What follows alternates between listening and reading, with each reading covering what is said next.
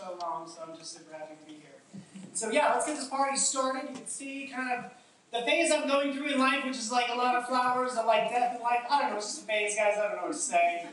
I don't know what I'm doing most of the time. Here's some older work, right? Just to give you a little. Does anybody have some stuff on their hard drive that looks like this? It's a mess. I'm obviously not showing off here, but, you know, went to art school, did a lot of design work, and pretty bad. I like that one, that's my home page. Look at how many effects are on my name. All of the effects, all of them. I'm like, that's what makes a good designer. Yeah, I know how to use everything. Virtuality? I don't know. What was I going to say? I don't know what I was talking about. Either way, it's like I've come a long way in terms of, you know, with art school. You know, I've been pushing pixels and bending vectors for a while on different mediums. But I think over in the past like 20 bending vectors, and now I'm also like writing prompts, which is wild. That's where we're at today. Who's used some generative AI in terms of like Mid-Journey? Anybody Mid-Journey? Don't you raise your hand. I use Mid-Journey, you know, concept and try out any new technology. If it hits, I'm like, I'm going to try it out. I want to be kind of on the cutting edge rather than trying to play catch up. Or you've used Firefly, so now let's show of hands if you've tried it out and if you're probably aware of it. Awesome. So it's come a long way. It is our generative AI sort of tool, but the key thing is I'll walk you through sort of how Gen AI works at a high level, and we'll try to go as deep as possible. This is like the most text you'll see on any of my slides. But it's basically a playground for AI-assisted creative expression, right? It's like, still coming from you, you're writing a prompt, you're going to match some things together, using words, not necessarily bending pixels and all that stuff the whole time. You're actually writing a prompt or typing in some text. But Firefly.adobe.com is where all this technology like hits first, and then it kind of trickles down into the apps. Right? So that's kind of where it ends up. I think it's important to talk about where the stuff comes from. Adobe stock images, right? So what is our database? Our images, like Adobe stock, public domain content, openly licensed content we could use. So that's the idea. It's like we didn't just go out to the internet and steal stuff. You know, all my old work out there. I don't know, some companies could be saying that. Nonetheless, I want to be as transparent as possible to make it safe for you to use, safe for commercial use. And we're compensating contributors. If it's on Adobe stock, it's not fair for you to be able to somebody generate content based on your work. So you do get compensated for that. But we'll run through this. Actually, I'm not a huge fan of slides. Let's just get out of there. Let's get into this. Dive into Firefly. Firefly.adobe.com. You have access to this. A lot of people think, I'll refer back to that homepage, but a lot of people are all about like sort of text to image. That was cute. Let's do it cute. Should we do a cute kitten profile? I just typed that in really fast, and that's what's running right now. Right down here.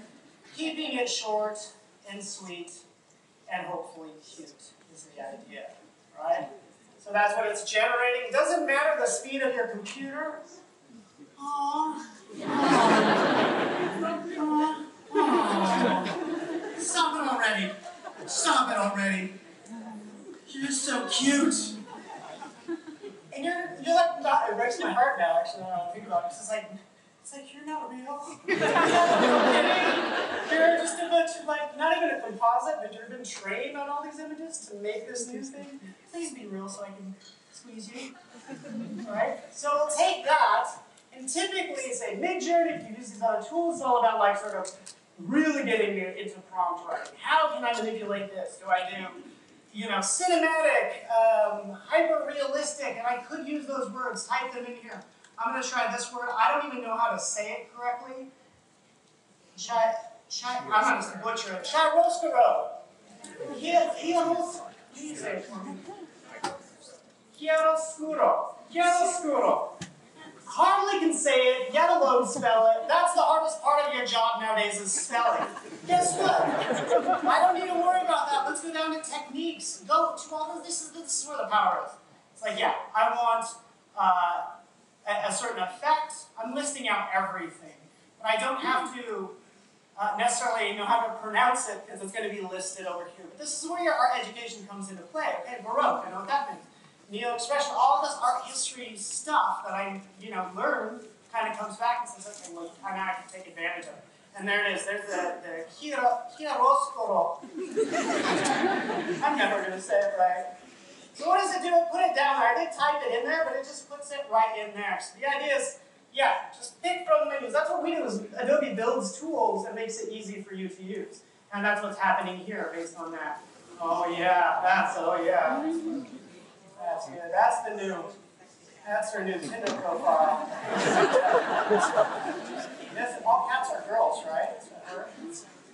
There we go. I mean, amazing. Just one word changes it. That's what all this stuff does. You can start stacking it, and having fun. Here's some other things. There's some other images I have. This is underwater, hidden worlds, top half is mountain range, and out of water. So just mash things together. What I love is this has to return something, even though you might not know what to expect. I encourage you to challenge it, and that's just what you should do. It don't have to be so literal, but you end up with these gorgeous images, that we can favorite, that we can take and download. Might use this later and kind of move on from there. So again, realistic to fantastic. I'm going to jump into this. I'm going to do this really fast because I think this is cool. So here's a case where, maybe I want to just kind of do a comp for a photo shoot that I want to do. It's like, okay, client, this is what it's going to kind of look like. I want this set up. You are the art director. It's like you got a promotion. You're not pushing pixels. You're like, I'm art directing now. This is what I want for the product shoot. So you can do that. But I want to take this to another level because we have this over here. Rather than checking all these boxes and different things, you have the ability to have a reference image, right? You have a gallery right in here. Sure, I want my stuff to look unique. You can upload your own image. So if you do have a unique style, upload it and turn it into your style, whether it's a painterly style or whatever. What I'm doing here, I'll drop this in here, is I'm uploading this image. Because I'm like, oh, let's take this and kind of use this as a texture.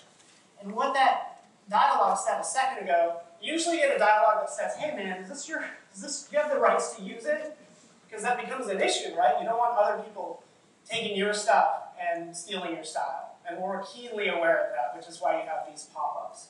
But that's what I'm doing right now. I thought it would just be kind of fun to make that look. Oh, there you go. Look at that. That's amazing. Look at that. Awesome, based on that one image, and we can go ahead and download it. It applies content credentials to it. So it says, hey, this was made in Firefly. Okay, so that's how it flows. I'm going to slowly segue into it. But I've downloaded it. I can do some other things. Actually, I'll open this back up. Right in here. This is a playground of a ton of things you can do. Generative fill. Some of you might be aware of generative fill in Photoshop already. So I can do that in the browser. In this case, I just want to remove the background. We'll click background, and it removes the background. This is all in the browser. Download. Right? Cool for other people. I can imagine you know Photoshop, and I'm like, I don't trust it. I want all the pixels, I'm just being honest. I'm like, no, I'll take it from here. I want all the pixels, I'll cut it out, and make it easy on me. So here it is, there's my image. We'll take that and we'll drop it into Photoshop. So, I have a couple. This is all in the full version of Photoshop. I'll show you in a second why I'm using the data. But we'll take that and we'll drop that in. I just dropped this in because you can drop in files. It keeps the file name as your layer, which is also the prompt. It might truncate it a little bit, which is why I always favorite my favorites, because then it keeps everything. But I think that's just a good pro tip. You can have that like that. I'll do just like a couple other things. Let's just do this quickly. Jump in here. We have our sort of remove background there, and then shrink it down. Because I like this idea of taking new technology and making it look like relics. Because the way things are moving so fast, I'm like, geez, all this new stuff is just advancing so fast. So that's kind of a commentary I'm working on here. And here's just a ton of other stuff. I'm just kind of turning on all these layers. All right, so I've kind of worked on this. Let's turn on this one. It's getting a little messy. That's okay. We're still working on it. Content credentials are with that image. And they're also in Photoshop. So this is important. I'm going to go with content credentials. Enable content credentials. this basically says, and let's preview it. I'll show you exactly. I've connected accounts, but let's preview it. It says, hey, look at this. Paul made it. Here's all the social media accounts. He did these various edits to it. And then also right down here, here's the Firefly content that was created. So it's like we're trying to do our best to track where things came from. And I want to be honest with people. It's like, this is what I did. This came from AI. I'm not trying to fool anyone. But this is kind of roughly how it's made. So from there to that, content is there. That's kind of nice. Let's take that. Let's export it, as a JPEG. And right over here, we can take this, and attach it to the file. Some of you are like, oh, it's attaching metadata. And you're like, wait, I can strip metadata. Or I'll do a screenshot of that image and it's not going to have the metadata, right? I'm on you. Somebody's laughing a little too hard over there. So that's when this comes into play. Publish 2 content credentials in the cloud. So that gets uploaded to the cloud with the image to track it, to reference it back to that image. So let me show you what I'm talking about. We'll go to verify. And this is what we're doing. It's what other companies are getting. So we have over 100 companies on board. But this needs to be implemented more widely, just in terms of what's real and what's fake. Oh, by the way, do you see what YouTube has started flagging videos if they are made with AI? Did you see that? I saw an article literally yesterday about that. They're going to start flagging them as made with AI. And we're doing the same thing, and we're fully on board. So let's check this. This is contentcredentials.org. I'm in the verify space. Here's my JPEG, and then here's all the layers. Why they did it horizontally, I have no idea. It's like, oh, please. But, oh yeah, right here. Search for possible matches. Okay, we'll click right there. So what I did yesterday, or 2 days ago, is I published one uploaded content credentials to the cloud. And it says, okay, November 14th you did. Paul made this, and there's the match.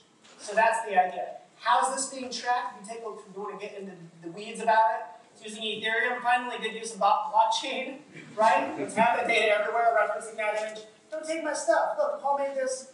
Let's be smart about this stuff. But also, you can even pick this stuff apart. I'll go back to this one.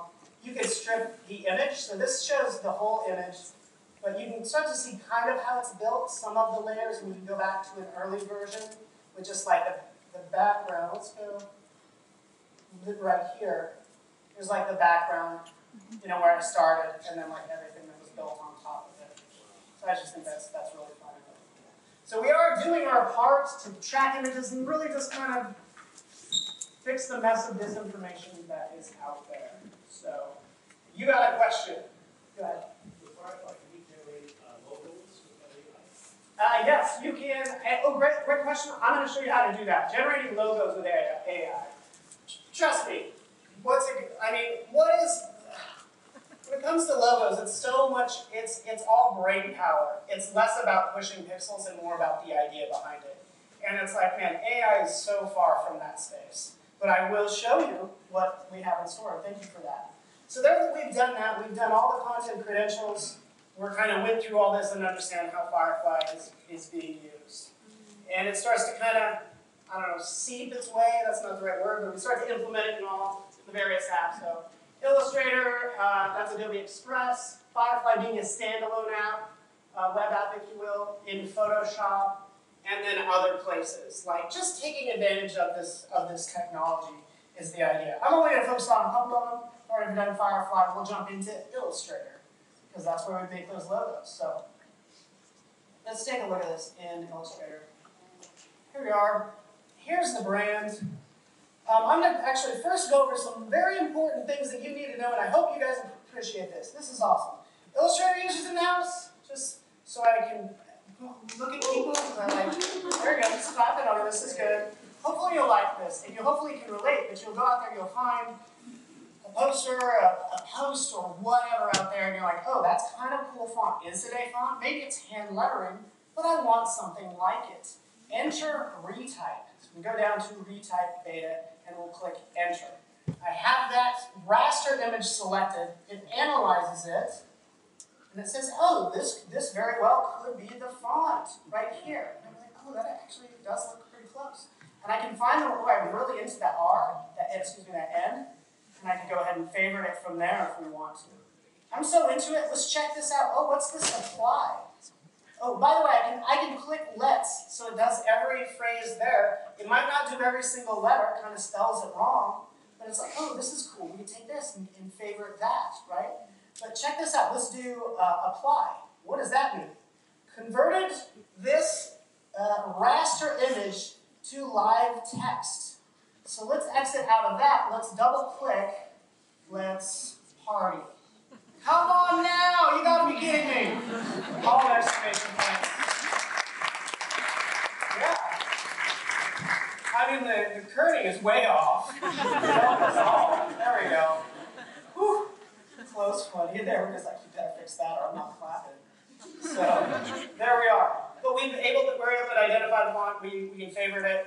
We can jump over here and apply it to the project we're working on, right? And try that out. Okay, so that's the idea. Take another example real fast. What about, this is what you do. You might have worked on something, you're like, oh, I want to distort this and make it look magical and flowy. So you got to outline it. So what do? You like duplicate it. It's like, okay, I've got to make sure I have that live text in there somewhere. And then you're like, okay, now I can create outlines. And then you get bold after a while. You're like, okay, I think you've done your manipulations or whatever. You don't need it anymore. You might delete it. And then you need to know like a year later. You're like, what the heck? I don't know all the fonts. And I don't care if you do. Congratulations if you know all the fonts. That doesn't impress me that much. Good job. I don't know. Okay, I'll stop. Hit enter. 2, vector content, command Y, vector. Look, it recognizes that font. I should have showed you that. It was a Gentry and gives me all these other options. You're probably wondering what fonts. Well, from Adobe fonts and from your desktop. So the idea is like, these are all the fonts you can use, all 24,000 plus. The number keeps getting higher and higher. We always have to check. But that's where it's pulling from, and we can find out what that font is. There it is. Click apply, click exit, and now it's back to the live text that we had before. Isn't that magical? There we go. Yeah, I think that's just huge. I gotta move on, but I just like, oh, this is so nice. Take that, use that for our project, and now we can always kind of know what the font is and convert it back to an actual font type. Don't have a lot of time for pro tips, but I just didn't want it to be like all about new features, although this is need-to-know stuff. Because once you've found the font that you wanted, you have this situation where you have the outline overlapping the letters. So people will outline this. Yeah, you can do that. You can outline it and unify it, use Pathfinder. But I do want to point out, like, your best friend in Illustrator is probably the appearance panel. Because what's happening is the stroke is on top of the fill. So all you really need to do is move it underneath. And there you go. Right? So nice. I'm glad you guys